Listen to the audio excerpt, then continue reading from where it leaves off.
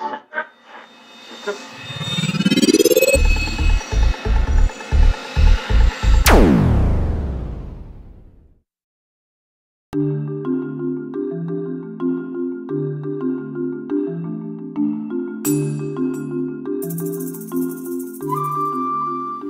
know, I think that all is fair in magic as long as you're willing to own it and accept responsibility for what you do.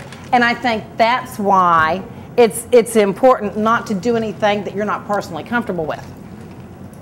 You know, because what's right for me certainly may not be right for the rest of you. One of my favorites is somebody that did a spell that they wanted to be around money, you know, the money thing, and they got a job as a bank teller over minimum wage. So they were around all of this money, but none of it was theirs. None of it was theirs. Lord. Yeah. All right. So going along the lines of thinking things through, how do you teach this stuff to teenagers who don't think more than 10 minutes in the future? Because I've got 2 teenagers who are very interested, and I'm slowly working with them, but they keep wanting to do stuff that's just... Okay, you know, Tish may disagree with me on this, and that's okay. I think that you teach them like they are miniature adults. One of the problems that I had when I started out in the craft is they all wanted to teach me about religion, and you know what? I wanted to learn magic. And so I wasn't allowed to do magic. And do you think that fucking stopped me? No, it did not. It's like telling teenagers not to have sex. Get them a whole drawer full of condoms because they're going to have it. Okay? So you know what? Newbies are going to practice magic. And you know, the interesting thing about this was I made some messes.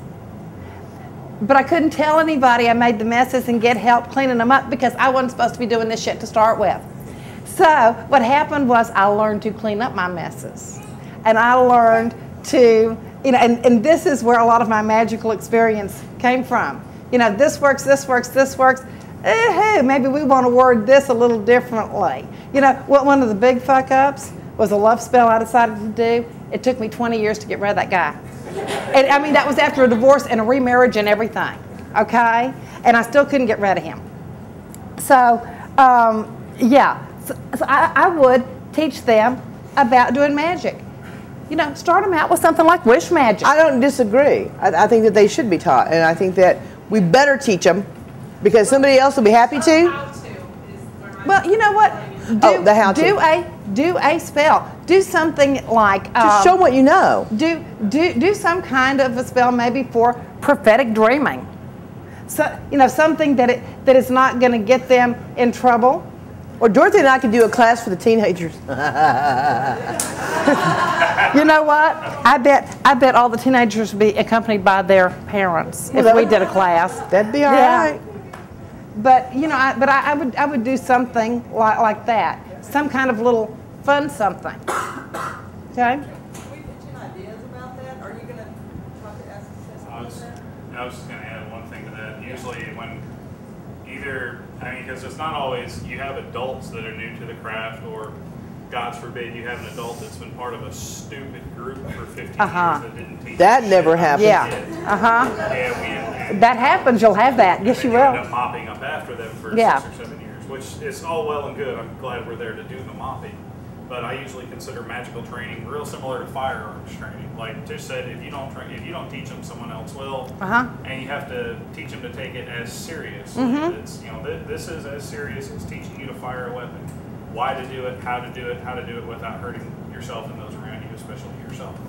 You know, one of the exercises that I would give teenagers to do, of course, this is probably going to turn them off, but I think it's really, really important because teenagers do have a short attention span. One of the first exercises I used to give my pre-initiates, my neophytes, was to think one thought and work up to 5 minutes, holding only that one thought in the mind's eye. And that takes some practice. But my favorite is think no thought for 5 minutes. Nothing. And there's a trick to it. So Mama, I'm going to give you I'm going to give you the secret tool, but you can't tell them. You let them ponder over this and work with this for a while, and then see if they're still interested in magic. The key to that is, in your mind's eye, you see a blank video screen, and you just keep expanding and expanding and expanding it in your mind's eye until the edges are gone. Okay? But it is a no thought kind of thing. In order to work successful magic, you have to have that kind of focus and concentration. And so I think those are really important tools to give to them. But if they decide that magic is no fun, don't be surprised. But this will teach them how to channel that energy. That's true, and they need to know how to do it. They need to know how to do what they want to do to make things happen, and that is your job, to make them understand that energy doesn't go away. It doesn't come out of nowhere. It goes someplace when you send it. Shape and form. That's it. One of my favorite things was long ago in a coven far, far away, and we had kids, and so they came to ritual just like the grown-ups did. Sit down, shut up, pay attention, don't cause any trouble in ritual. And one of the boys, who is not with us this year because he was killed last year, was about 6. And he said, you know what? I don't think that people understand, but when you call dragons to come to the quarters when we do ritual, they really show up. And I said, yes, they do. Aren't you so cute? But he knew and he saw. So I think they see a whole lot more than you think that they do at present. But I think that they, so maybe we need to have a thing for teenagers, and we make them chop wood and carry water. And if they do that really good all day and they're really tired, we can say, wax on, wax off. Wax off, and go, okay, now let me show you how to whatever. Study more efficiently, get a job for the summer, whatever it is. No, you can't do less spell, shut up, I don't care. And give them that reward. Here's your reward. You get to do it. We're going to sit down and we're going to do this as a family. When I was teaching, I had my own coven. I wouldn't, and this is going to show how old I am, I would not accept members into the coven, anybody into the coven, if they played Dungeons and Dragons. Wasn't going to do it. And the reason for that is because at that point in time, there were so many people who were so into the game that they couldn't see the difference between fantasy and reality. They were actually jumping out 10-story buildings thinking they could fucking fly. And you know what? I wasn't going there. I didn't need that shit. People were going to be well-rounded and have common sense in my group, or they weren't going to be in my group. And I think that a lot of times, too, when you have covens or even study groups, people are under the mistaken impression that if they come to your group and they say, I want to be a part of this, you have to let them in. Guess what, folks? You don't have to let them in. You need to choose. He was going to bring a lawsuit against me for not letting him come to coven and ritual activities because I was curtailing one of his constitutional rights. And I said, I have a gun, and I'm going to curtail another one of your constitutional rights. But he thought, if he said, I'm coming and you have to let me, Really? It's like, go ahead and sue me, and let's see if they laugh at the cop shop when you file that. Why don't you go ahead, you just go right ahead. Get yourself a lawyer and you file that lawsuit. Yeah. So, and I think you're right. And I also think that, because I'm old, so I have a different opinion than a lot of people. I think that we don't discipline our children. I think that we don't make them do what they're supposed to. I think that we try to be their friend instead of their damn mamas and daddies. And you know what? They have friends. They need parents. They got plenty of friends. Yeah, but they need parents. What I see here, and with these people, this group of people, is not so much of that. No. It's more of minding not only your own kid but other people's. Get down from there. I know you're not my kid. I don't give a damn. But do anyway. Yeah. And that's good because really. People can make fun of Hillary all they want to, but it takes a damn village. Yes, it does. Because I remember being a kid and riding my bicycle, in the neighborhood. I'm 6, 7, 8 years old.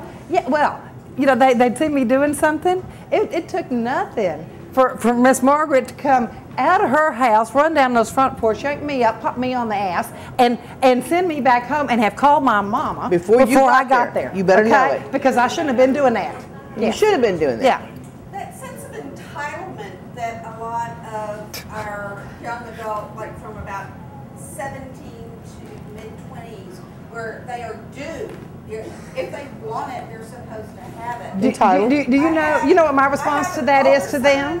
And a younger son, the older son is Mr. Responsible. The 24-year-old thinks the world owes it everything, and I cannot break him up. Okay, you know what? My response to that kind of shit is you're not entitled to one goddamn thing you don't earn. And then don't give him anything. And then don't give me anything. Yeah, I mean, that's the way it is. If he lives with you, I'd pack his shit out. Don't care if you don't have a place to live. You're 24 years old. But I think we can change how we treat our kids, or how we do what we demand of our children, because even though this is a movement that's over 50 years old and a lot of us have been in it for a long time, it is new. But it is a community, and I think we're getting more interactive. We're growing more. You know, I know pagans all over the place. Most of you do too. We're talking to them on Facebook, and they're, you know, everywhere in the whole world. And so it's this movement that has all these tentacles that go everywhere, of very, for the most part, very like-minded people. But I think it's one of those things that we need to look at and go, in our community, we A, B, C, and D. But we also need for the children to come and go, okay, here's how we do it. Yeah. And here, whether you're a Wiccan, whether you're cafeteria pagan, whether you're a witch, whether you're Austru, whether you're Celtic Reconstruction, whatever you are, sit down, here's how we do it. Because I will guarantee you that if you were Baptist, Buddhist, Catholic, Lutheran, Church of Christ, you would be raising your children in your religion. And your obligation is to raise your children in your religion. And when they're 18, you can tell them what my daddy told me. I don't give a damn what you believe, as long as where you go believe to church. something. But as long as you live in this house and I put clothes on your back and food in your stomach, you will do it my way and you will go to Catholic church. And after that, I don't give a damn. And that's what you need to tell them. Yes. And, you know, because I want them to choose for themselves. He's 11. What the hell is he going to choose? A blueberry popsicle or a strawberry popsicle? It's like my mother-in-law said. Her grandson was giving us a bunch of static. We were in Michigan, and it was elk season, and so we were going to take the spotlights out, and we were just going to spotlight elk and see where they were running in herds. So Mary's 4-year-old is going with us, and it's cold, and he doesn't want to put on his jacket, and he's screaming, and he's yelling, and he's carrying on. My mother-in-law walks out there, and she says, Mary, God damn it, what the hell's wrong with you? You don't give a 4-year-old a choice. You don't ask him whether he wants his jacket. And you don't explain put on to that him. Goddamn jacket. And get in the car. Put that jacket on. And you know what? The kid put on his jacket. He got in the car. We never heard another peep. Yes, because he responded to it. Yeah, you know, firm. Last year they were cleaning up at the end of the day, and the mamas were in the cabin cleaning, and the little ones were running. And there was one about 4, and we drove through. I think Death Star was driving, and there's a kid standing on the roof of a car down here at the kids' cabin, and there's 2 more fixing to join him. And I said, "Stop this car!" And I rolled the window down. And I said, "What in the name of the gods are you doing?" They all look at me. Get off of that car. Have you lost your minds? Are you crazy? Have you taken leave of your senses? Get down or I will break your legs. They all got down. And the one who had his hands on the car went, because that's what we ought to do. That's what we're supposed to do. We are the grown-ups. All right. I'm done talking. Are we? I think. Do what? Say it again. Can you just go to Walmart with me and tell that to everybody there? Don't think I don't. Don't think I don't. And you know what? I just want people around me to behave their children. And even not in this situation, there are people who won't go to the movies with me. Because if you have children and I've paid $9.50 to watch this movie, I want your child to be quiet. I don't want him to talk. I don't want him to roll a ball up and down the aisle. I don't want him to do any of that bullshit. And if you can't stop him, I will. And there was a bunch of, and it was an adult movie. Children had no business there. And there's an aisle with 2 women and 47 children. And they don't care what it is because it's a grown-up movie. And they're talking, and there's a baby who is probably not much bigger than him. And he begins to cry. And he cries, and he cries, and he cries. And I went, can I help you keep your baby quiet? She didn't really want for me to do that. And so she picked her baby up and she left. But, but her responsibility is to not let her child, who is a very cute little child, encroach upon your my $9.50 movie. Exactly. So I think that we can do a lot to change the face of the world as it goes because of who we are. I have something to say as a social worker. Okay. I get a lot of parents that come in and say, well, if we discipline them, you come get our children. And you can't do that because DCS will be called. No, they won't. They will come get your children if you do not discipline them. They will lock you up and take your children away because you don't take care of your children. So, abusing? No. Discipline? Yes. Discipline your children or we will come get them. That's right. Yay. Yes. Okay. The clock says we got 2 minutes. Somebody else. So, does anybody have anything they, real quick, they want to say, want to ask? Yes. I have a brother and a little sister, and they refuse to listen no matter what I do. I have absolutely no authority in the house with them, even if my parents tell them they are supposed to listen. Is there any way that I can fix this without yelling at them? Pinch them in places where it doesn't show. How old are these kids? My sister is 16 and my brother is 13. Well, honey, you know what? Okay, Duct tape.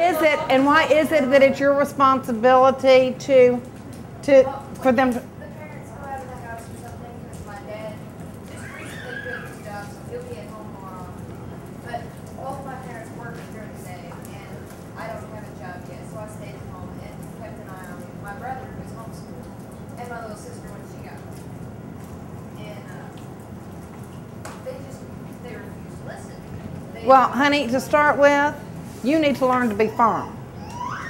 Okay? You need to take, if this is your responsibility, then you need to take charge and you make believers out of them even if you have to bluff them. First thing I would do, does a 16-year-old drive? No. Well, that's handy. It's handy. But I would make damn sure that there aren't keys that one can get to the car. Okay? Okay? But because, you know, whether they're allowed to drive or not, trust me, been there, they will. Okay? But you know, you're going to have to make believers out of them. You know, they know that you're afraid to raise your voice. And if you're afraid to raise your voice, should have your backup. well, guess what, baby? Life is full of shit we don't like to do. You know, what I would say to you, baby, is you're probably way too nice. You know, the 16-year-old, I think it's a little late to get that one to mind I think you. if they didn't do what I said, I wouldn't do anything they needed. So if they need a ride somewhere, or they need an extra $5, or they need whatever, I wouldn't do it for them. You know, that's where I would start to say, you know, it's a two-way street. And I'd pinch them where it doesn't show. You know, the other thing is, you could always put a little command control compel oil in their shoes. Yeah. You certainly could. Yeah.